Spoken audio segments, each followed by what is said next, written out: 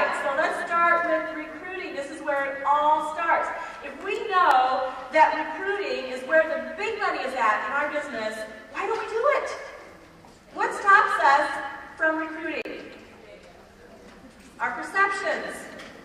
We think that if we're going to be a great recruiter, a consistent recruiter, that we have to get pushy.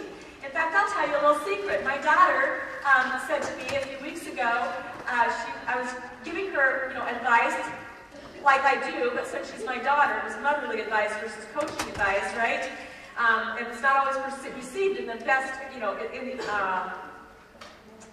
as easy as it is with you guys. And so I'm talking to her about, these people, and have you followed up with her and say this? And she said, I don't want to be pushy, Mom.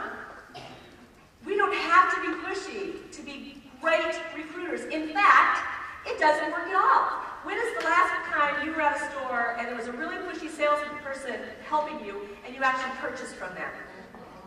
You walked right out of the store, didn't you? We were at a timeshare, and we are big fans of timeshares. It's a good deal, we're on it. But we were at a timeshare presentation with, I could share the company with you, you know them in a heartbeat, well-respected hotel chain. And they were giving us a presentation, and the program was great. And we had launched our Average to Excellence company about 2 months prior, and we said, this is a fantastic program. We just launched our own business, though, and so everything we've got is tied up in Average to Excellence, but, give us a year or so, we'll be back. But we really like your program. And so then they brought in the closer.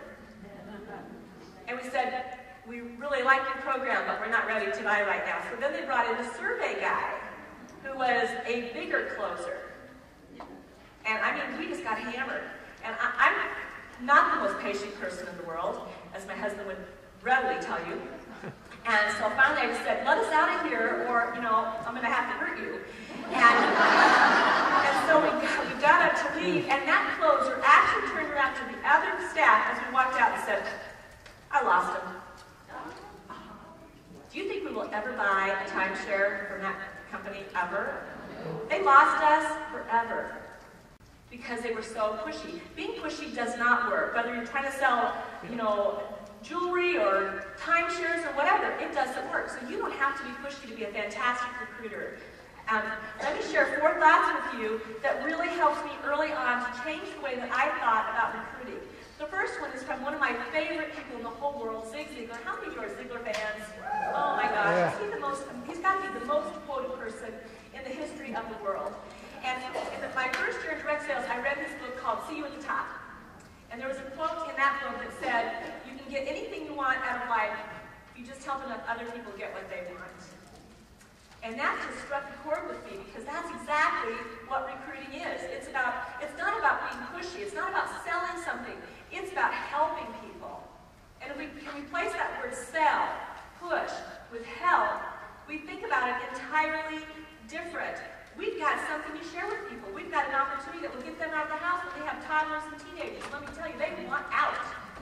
We have an opportunity that will help people make a little extra money. And you know that people would not file bankruptcy. Most people tell us this, if they could earn an extra $200 a month. Ladies, that's one Leah Sophia party, right? We've got people that just need to be at center stage. They love that. This is the perfect opportunity for them. We have teachers that love to teach. Perfect. We have nurses that love to help people. Perfect opportunity. This is a great place for a lot of people.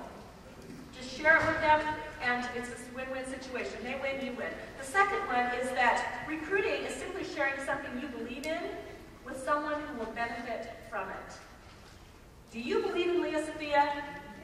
Yes. Has it changed your life even a little bit?